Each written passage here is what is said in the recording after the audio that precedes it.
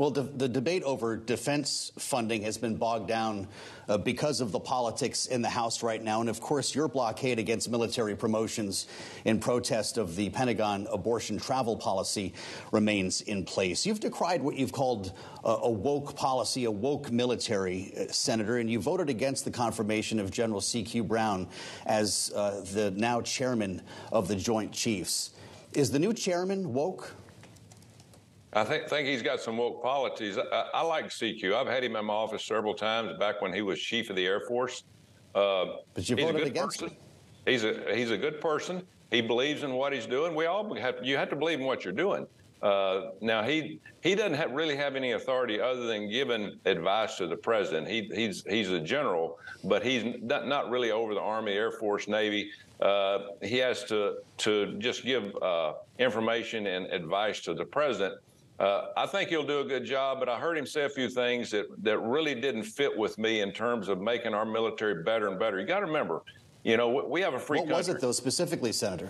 Well, we have a free country. We have things that we need to do to make sure that we can uphold, and we can't do that without a great, hard, strong military. Now, I heard some things that he talked about race and things that he wanted to mix into the military. Let me tell you something. Our military is not an equal opportunity employer. We're looking for the best of best to do whatever. We're not looking for different groups, social justice groups. We don't want to single-handedly destroy our military from within. We all need to be one.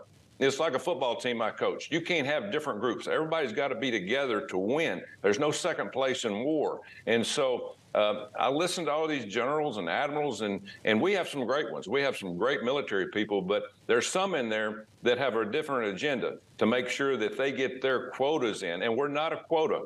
This is a military that's... But when you say race, Senator, can you tell us what you mean by... Are you talking about enhancing diversity at the Pentagon? What is it about race that bothers you about the new chairman of the Joint Chiefs? Well, he came out and said we need certain groups, more pilots, certain groups to have an opportunity to be pilots. Listen, I want it to be on merit. I want our military to be the best. I want the best people. I don't care who they are, men, women. It doesn't make any difference. Catholics, Protestants. I want everybody to believe in the one goal that we have in this country for our military is to protect the taxpayers, to protect the United States of America. Don't give me this stuff about equal opportunity, because that's not what this military is about. Talk about making the best, training the best, and being the best of this world. Because if we're not, as I said earlier, there's no second place in war. And we live in a very dangerous place right now in terms of our foreign policy.